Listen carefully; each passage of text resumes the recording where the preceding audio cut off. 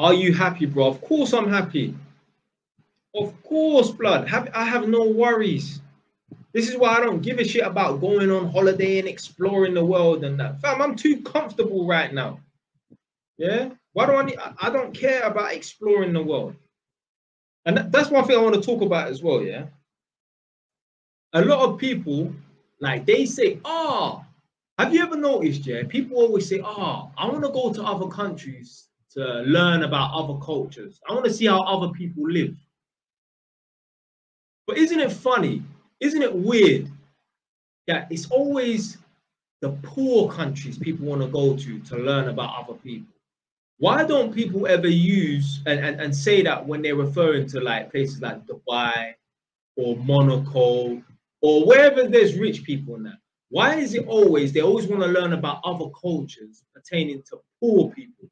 So they want to go to the poorest countries and learn about their culture and see how they live. I'll tell you why they want to go to poor countries to see how poor people live. It's to make themselves feel better about being broke in England or America. That's what it is. You see, you appreciate, you know, being broke, living in a council house when you find people that don't have a house. When you find people that don't have, see, you appreciate being only able to buy Adidas and Nike trainers. Yeah, when you meet people that ain't even got no feet in another country. Yeah.